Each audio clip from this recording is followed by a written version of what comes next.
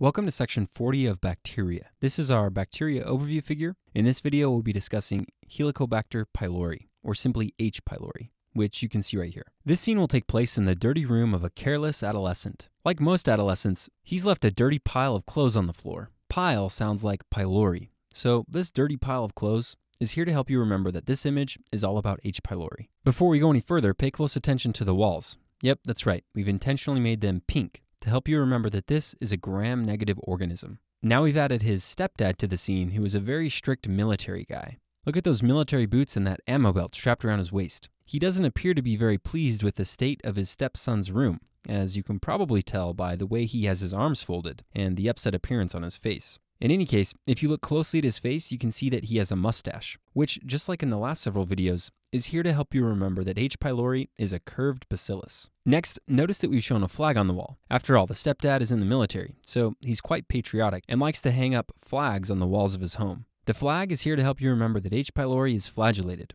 which also means that the organism is motile. This is a hematoxylin and eosin, or H&E stain of the gastric mucosa. If you look at the center of the image, you can see little curved bacilli right here. Notice that the organisms are right next to the gastric mucosa. The organisms in this particular stain may not be as pink or red as you'd expect because it's an H&E stain, not a gram stain. However, we've shown this image because an organism directly adjacent to the gastric mucosa is pathognomonic for H. pylori. So this is often used on tests as a way to test your knowledge of H. pylori rather than a gram stain. It's also worthwhile noting that an H&E stain is not as reliable as other specialized stains. So you may also see silver-based stains or other types of staining methods. This is an image of a silver-based stain. This is a different organism in a different sample of tissue. However, the yellow colors and the general feel of the image is what's most important for you to recognize. So remember, if you see curved bacilli adjacent to the gastric mucosa, you're dealing with H. pylori, regardless of whether or not the organism appears pink under the microscope. To help you remember this silver-based stain,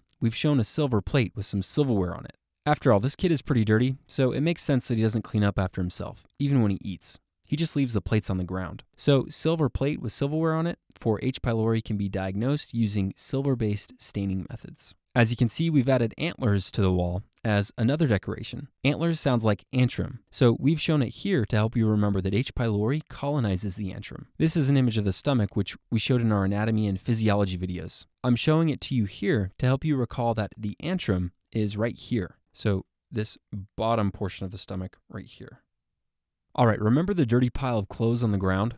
Well, the family's pet cat seems to enjoy this cozy spot, so you can see that the cat is sitting on the pile of clothes. Just like in our other images, the cat is here to help you remember that H. pylori is catalase positive. This is a picture demonstrating the Catalase Test, which we covered in more detail in section 7, which is our video on Listeria monocytogenes. Recall that the bubbles right here indicate that the organism is catalase positive. Also notice that there is a yellow streak of urine on top of the pile of clothes. I guess the cat decided that this spot is also its litter box. Anyway, the urine is here to help you remember that H. pylori is urease positive. We covered this test in section 16, which is our video on staph epidermidis, but recall that the pink color in the test tube right here indicates that the organism is urease positive. Recall that the stomach is normally very acidic, which prevents the survival of many pathogens. However, because H. pylori is urease positive, it can produce the basic compound ammonia, which creates an alkaline environment within the stomach and allows the organism to survive. So remember, H. pylori is urease positive. Now we've added the kid's mom to the scene, who is vacuuming up the mess. As you can see, she's wearing a blue necklace, which is here to help you remember that H. pylori is oxidase positive. This is an image of the oxidase test, which we covered in more detail in section 20, which is our Neisseria overview video. Recall that the blue or purple color right here indicates that the organism is oxidase positive. All right, now let's turn our attention to this boy's bed. Aren't you jealous of that comfy looking bed with a nice big dip in the center for extra back support? It also looks like he hasn't cleaned his blanket in a while, so there's a big red stain on it. Anyway, the red colored inward dip resembles a peptic ulcer that erodes into the mucosa. So this is here to help you remember that H. pylori causes peptic ulcer disease. You probably noticed this already, but you can see that this kid doesn't have very polite manners. He's passing gas, as you can tell by the gross green cloud. Anyway, gas cloud sounds like gastritis. So we've shown this gassy kid here to help you remember that H. pylori can cause chronic gastritis. If you look closely at this boy's shirt, you'll notice that he has the cancer hope ribbon symbol that we've used in some prior videos to represent cancer. He likes to wear this because his actual father passed away from cancer, and he wears it often to remember him. As you can tell, he doesn't get along too well with his stepdad. Anyway, the gas represents gastritis, and the Cancer Hope ribbon represents cancer. So together, this should help you remember that H. pylori can cause gastric carcinoma. Also notice that he's holding a MALT shake, which sounds like MALT lymphoma, and is here to help you remember that H. pylori can cause MALT lymphoma. MALT stands for mucosa-associated lymphoid tissue, and this type of lymphoma is a cancer that originates from B cells and affects the gastric tissue. Next, notice that the kid is burping. This gross green burp cloud is here to help you remember the word breath, and that H. pylori can be diagnosed with a urease breath test. If we go back to the urease test, you can see that H. pylori can convert urea into carbon dioxide and ammonia via the urease enzyme. So the urease breath test exploits this ability by giving the patient a carbon isotope of urea by mouth. If H. pylori is present in the stomach, then once the isotope reaches the stomach, the organism will produce labeled CO2, which can then be detected in a breath sample. Alright, with this in mind, let's continue discussing the image. Remember how the mom was vacuuming up the dirty floor? Well, the vacuum is a type of pump. So we've shown it here to help you remember that H. pylori can be treated with proton pump inhibitors. Also remember the ammo belt around the strict military stepdad? We've included this here to help you remember that H. pylori should also be treated with amoxicillin. Finally, we've shown a clarinet leaned up against the desk because clarinet sounds like clarithromycin. So clarithromycin should also be used to treat H. pylori. In summary, H. pylori should be treated with what's known as triple therapy,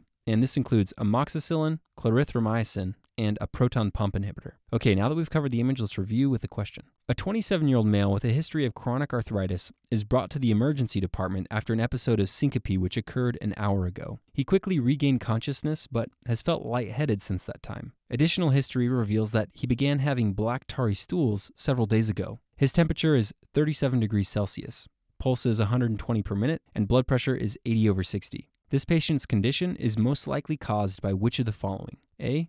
Helicobacter pylori, B. NSAID use, C. Alcohol use, or D. Hypertriglyceridemia. Hopefully from the question stem you notice that this patient has a history of chronic arthritis. This is a subtle way of telling you that the patient has chronic pain. He also had an episode of syncope, black tarry stools, and is tachycardic and hypotensive. Collectively, these clues are highly suggestive of an upper GI bleed due to a peptic ulcer. The blood in the gastrointestinal tract explains the change in stool color, and the syncope, tachycardia, and hypotension can be explained by anemia and hypovolemia due to blood loss. So with this in mind, the correct answer is B, NSAID use. You may have been tempted to choose choice A because after all, this lecture is about Helicobacter pylori. However, gastric ulcers have two major causes: chronic H. pylori infections and chronic NSAID use. The fact that this patient has a history of chronic arthritis is highly suggestive of chronic NSAID use resulting in peptic ulcer disease. Additionally, the question stem provided no information about laboratory tests that would suggest H. pylori, so we can be confident that the correct answer is B. From the image, recall that the red,